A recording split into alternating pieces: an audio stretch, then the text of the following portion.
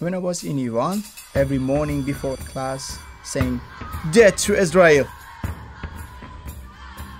And there's a very strange hatred about Israel, hatred about Jewish people came to my heart.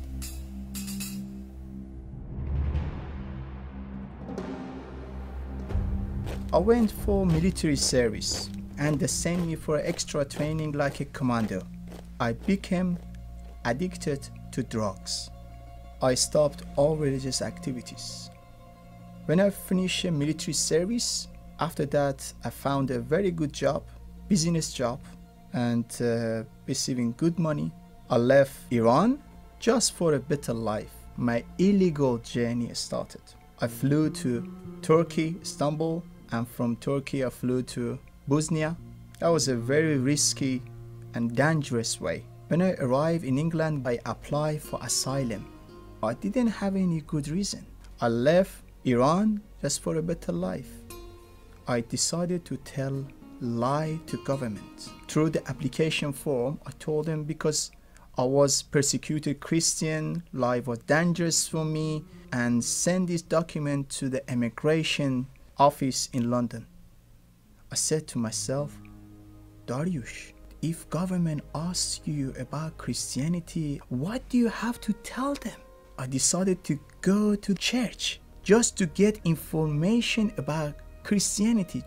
I went to the church, I heard all basic things about Christianity, about Messiah, about repentance, about cross. He rose again after 3 days and he's alive, he can change lives. That was, my brain was full of information, but my heart was still dark.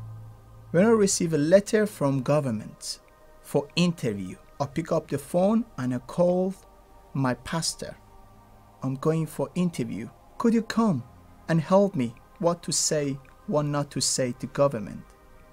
When he came, he said to me, Daryush, you are not Christian. It is all lie. Yeshua asked you to stand on truth, and truth will set you free. I became very angry and said, no, I can't. They deport me back to Iran. I went to my room, I locked the door, and I bowed down.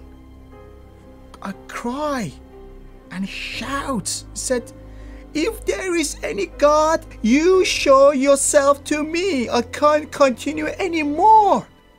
When I said that moment he revealed himself. That moment he came. That moment he healed me completely from drugs. That moment I gave my heart to him. He touched my heart and he gave me strength and power. That was a power just walking inside my heart. Because I tried several times before to give up the drugs, but I couldn't. But that time I asked Yeshua to start a new life, and he did. And he said to me, Daryush, I love you as you are, with the dirty things, because I died on the cross for you. I went for interview in London, and the officer said to me, we have just a couple of questions. I said to him, I'm so sorry about application form. I wasn't Christian in Iran. Life wasn't dangerous for me. I came to this country just for a better life. But 2 days ago, I gave my heart to Jesus. If you want to send me to Iran or anywhere, I am ready for that. He looked at me and said, you told lie? They refused the application form. In my court, the judge, he looked at me and said, Mr. Zarian, what did you do yesterday? Because my court was on Monday. I told him, yesterday I was leading a worship group. And he said, how did you do that? And I told him I was reading Psalm 96. And he said, what Psalm 96 says? And he said, everyone in the court just open the Bible. Everyone just read Psalm 96. Sing a song for the Lord. Sing a new song for the Lord. proclaim his salvation. And that was a miracle. He said to me, you are accepted to stay in England.